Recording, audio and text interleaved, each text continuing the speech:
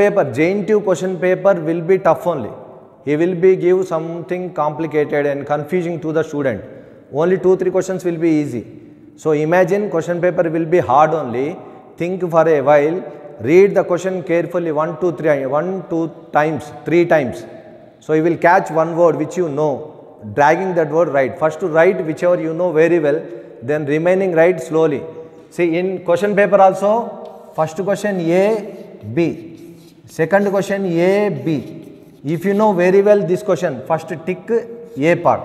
Then you attempt this, tick this, then tick here. Otherwise you will write one and you will forget part B. Then you tick this if you know this, then you tick this, then tick this. So 2 questions you have attended. Attempt 5 questions at any cost. Write slowly, think while, write neatly and draw the diagram, explain bullet points, right?